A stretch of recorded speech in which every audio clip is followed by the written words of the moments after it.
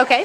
Hi, my name is Michelle Syber, and my muck is that I am a new mom to a school-aged child. My daughter just started kindergarten, and there is a whole mess of stuff.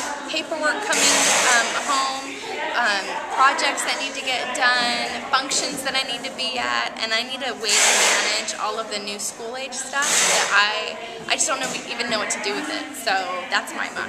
Oh, excellent. Okay, I'll tell you a little bit about a mommy binder. Okay, that's great. So you get a 3-ring binder.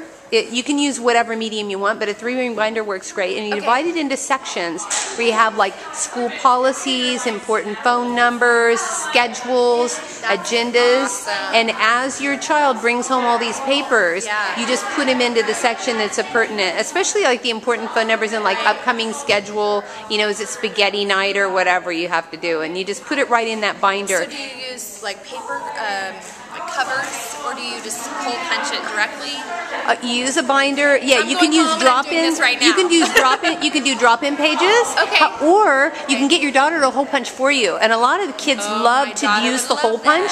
They love to use the hole punch, and they actually make it a game to put it in the right section. So they can actually bring their papers home, hole punch them, and put them in the book for you.